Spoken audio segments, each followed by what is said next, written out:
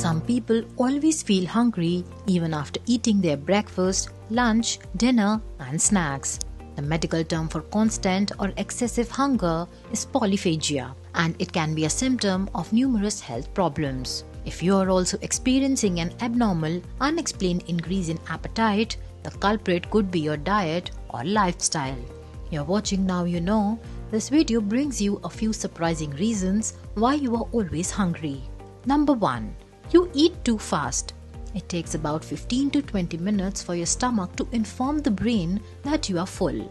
If you eat too fast, you may feel hungry at times even though you have finished your meal. So it is always better to eat slowly and enjoy the meal. Number 2. You're not sleeping well. Sleep deprivation has a negative impact on our lives.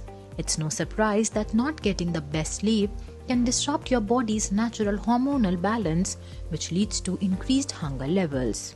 So set a bedtime for yourself and your tummy will thank you. Number 3. You are stressed. Excessive stress and anxiety are some common causes of excessive hunger.